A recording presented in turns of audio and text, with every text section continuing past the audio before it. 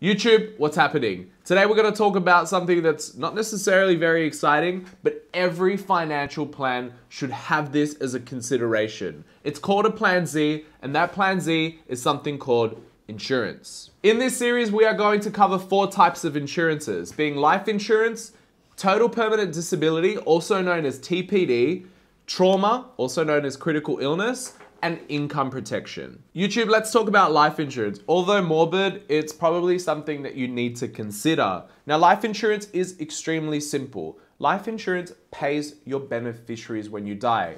Who are your beneficiaries? Those are the people that you want to leave the money behind for. Now, why do people take out life insurance in the first place? It's usually because they purchase a home and they want to protect the debt. They might have children and they want to ensure that if something happens to them, the children are looked after. And sometimes people just want to leave a legacy. Everyone has their own reasons. Now, how is the price of your life insurance determined? Well, there are multiple factors. Obviously, the more cover you want, the more expensive. But it's usually based on your age, your occupation, your gender, and sometimes your health may also play a factor on how much you pay for the cover, as the insurer might decide to actually increase your premiums if you want to cover a pre-existing condition. A pre-existing condition is something that you might already have prior to applying for the insurance. For example, maybe you've had cancer in the past, diabetes, or it could be something as little as a sore back. So more often than not, people realize that they have life insurance inside superannuation, and this is what gets them thinking.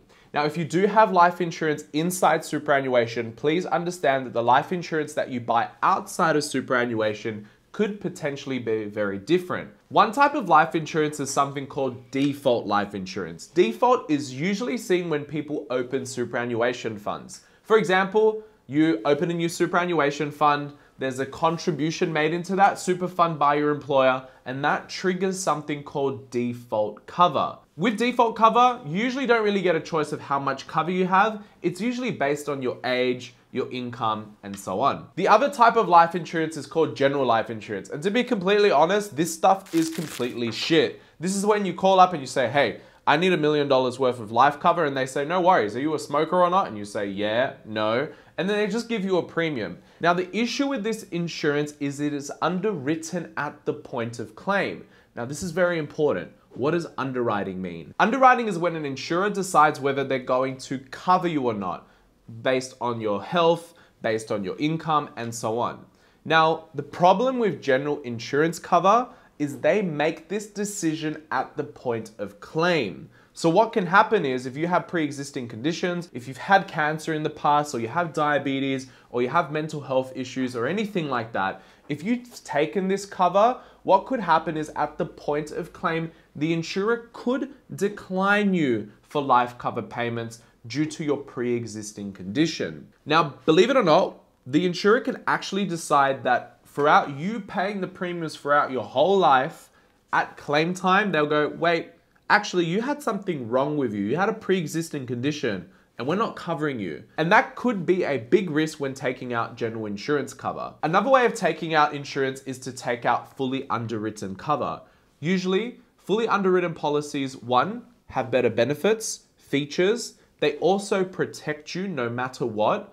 But more often than not, they're actually not necessarily more expensive than default and general cover. They might just be a little bit harder to take up in the first place. Now, let me explain. What happens is when you're taking out fully underwritten cover, you might have to do a medical. You might have to provide your financials. But the insurer at that point in time decides whether they're going to cover you or not. They'll tell you what the terms are based on, for example, your health. So for example, if you have had mental issues or you have had cancer, what they could do is potentially exclude that cover or maybe charge you a little bit more, but then you are protected. But the good thing about fully underwritten cover is once you're protected, as long as you pay your premiums, no matter what happens to you, no matter what changes in your life, you are always protected as that person that took out the cover from day one. So why is this all really important? Firstly, as mentioned, you might already have insurance inside your superannuation.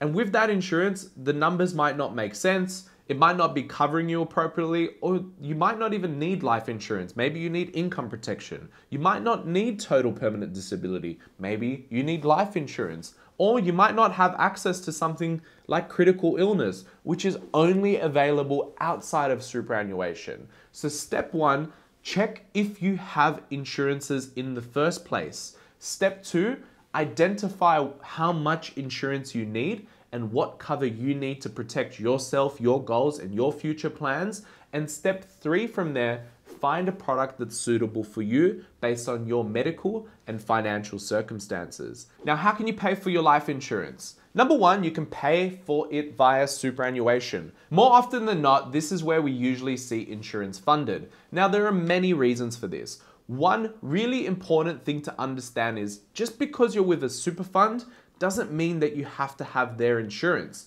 If you are with Cup Super, you can have pen insurance inside Cup Super. So you can actually go out and find insurance that suits you and a product that suits you based on the benefits, the pricing and features, and then fund that insurance via your superannuation.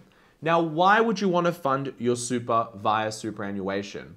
One, you might not want to reach into your pocket and pay for it out of your pocket. However, please keep in mind that your super is your money.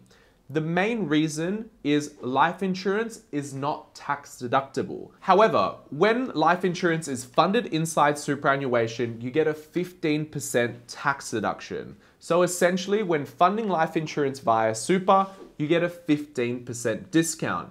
Please note, if you are going to do this, you should potentially consider maybe making additional contributions to cover that cost and so on. Completely up to you. So life insurance is extremely unique in this example because with life insurance, whether it's funded via superannuation or whether it's funded out of your pocket, now we're talking about fully underwritten cover, not general or default cover, there is no difference in features and benefits. The policies are identical. If the features and benefits are the same, and you get a 15% deduction inside super, so why would you fund insurance out of pocket? So the main things you want to look out for when it comes to life insurance is a life cover C's age. So with default or policies funded directly via your superannuation product, what you'll see is these usually have a life cover C's age of 65 to 70. Now, I don't know about you, but you're probably planning on living past 65 or 70. So what ends up happening is you pay for all these insurers throughout your whole life, and then you lose the cover. So what you want to do is you want to try to get something with an almost unlimited life cover C's age. A lot of fully underwritten policies will actually cover you all the way up to 100 plus. Once again, as long as you pay the premium, they'll always cover you. The second thing to consider when reviewing your life insurance is renewability. What you're looking for is guaranteed renewability. This means that the insurance provider can't just cancel the cover on you.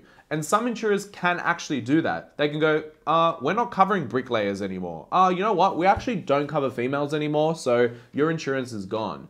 Now, if you're getting a fully underwritten policy, it will have something called guaranteed renewability. So what will happen is, even for example, if that company decides to shut down or anything like that, there are contracts and clauses to pass that on to a reinsurer or a different insurer to continue protecting you under the terms that you signed up on. So how do you decide how much life insurance you have? Well, this one's the hard one. So what we're going to do is we're going to include a life insurance calculator to help you determine how you should cover yourself. Now, I can provide you examples, but life insurance is always specific to individuals' goals, needs, objectives, and everyone's different. Some people want to only protect their home. Some people also want to protect their investment properties. Some people want to ensure that their children have millions of dollars if they pass away.